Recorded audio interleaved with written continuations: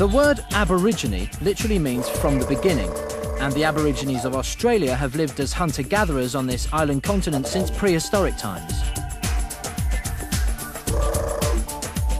When Europeans arrived, there were around 750,000 Aborigines living in many different tribal groups, with numerous unique languages. Now 250,000, some 2% of the Australian population remain. They mostly live in the outback north and west of the country.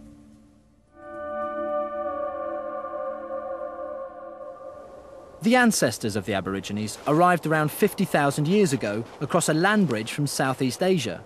When the British arrived just 200 years ago, they declared Australia terra nullius, a no-man's land free for them to colonise. Aboriginal languages and practices were banned, mission schools were set up, and many children thought to be of mixed race were removed from their parents.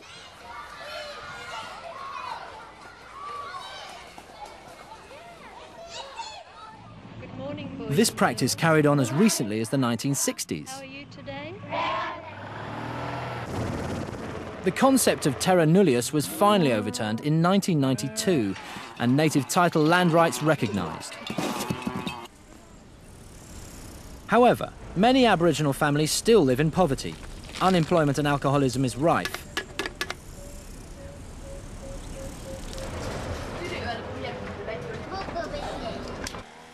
Some now choose to leave urban Australia and return to tribal lands to live the life they love and understand.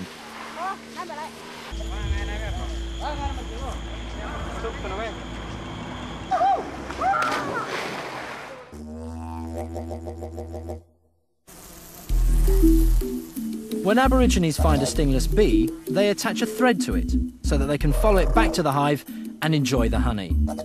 After hunting an emu for meat, even the sinew is saved and used to make more hunting spears. In coastal waters, stingrays may be found. In billabongs, long-necked turtles are steam-cooked in their shells. Special knowledge is needed to find and kill water pythons in the northern swamps. In the arid deserts, the Aborigines have learnt where to find hidden water.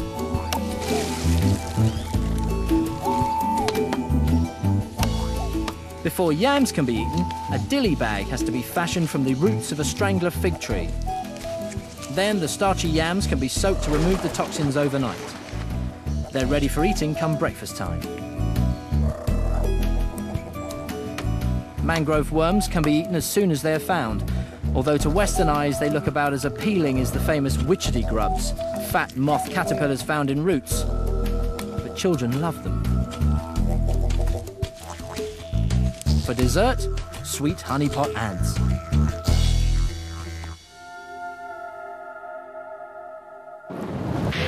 According to Aboriginal law, in the beginning there was nothing. Then came song, and the world was sung into being. During this dream time, creatures roamed the earth and shaped it. The parenti lizard laid its eggs and they became boulders. The rainbow python slithered along and made a meandering river. Vibrant, symbolic art keeps the dream time alive today. Elaborate songlines are memorized by the elders. These songs tell stories which describe the country, allowing for navigation in this apparent wilderness. And so the whole landscape is full of meaning and many places are sacred. The elders are also responsible for teaching the children and passing on Aboriginal lore. Nowadays, some are converted to Christianity. The heavens are as high above the earth. But many now revive ancient beliefs. During these gatherings, or corroborees, stories are told and rites of passage celebrated.